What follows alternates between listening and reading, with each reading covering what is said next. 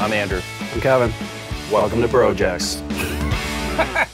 So legend has it that the first hockey puck was actually made of cow dung. So I just took an old tuna can and stuck some cow dung inside it, froze into a little puck shape. This is going to be awesome, and it looks like a hockey puck too.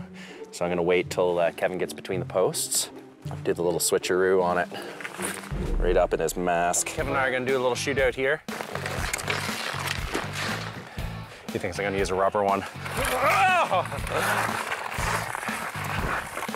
I basically have one shot with this, and I need to hit Kevin in the face mask with it. Is that a dog puck? History has it that the first pucks were made of cow dung. I just wanted to... You shot a fecal puck at me? It's just a little cow dung, man. Oh my God.